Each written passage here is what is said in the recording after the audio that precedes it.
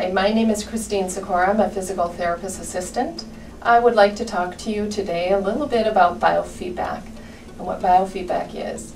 Biofeedback utilizes surface electrodes on the face, and the shoulder is typically where I set up the electrodes, and it is to help give feedback, hence the word, to the patient as far as how are they using muscles around their shoulders, if they're overusing muscles, or if they're tensing those muscles without awareness.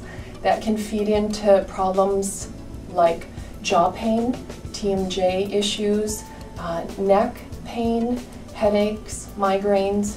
And so by giving people a visual feedback, it goes on a TV screen and you can actually see the level of tension that people are holding. There is a normal resting tone for those muscles. So what we try to do is try to teach patients strategies on how to bring those tension levels down to a better resting tone. And it goes along with breathing as well. Breathing can be an issue for a lot of people as far as, are they holding their breath? Are they breathing real shallow? Are they using their shoulders to breathe?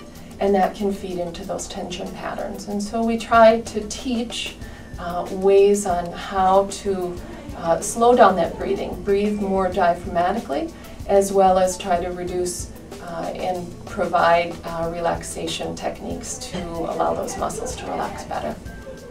I would like to invite you to schedule a free phone consultation now.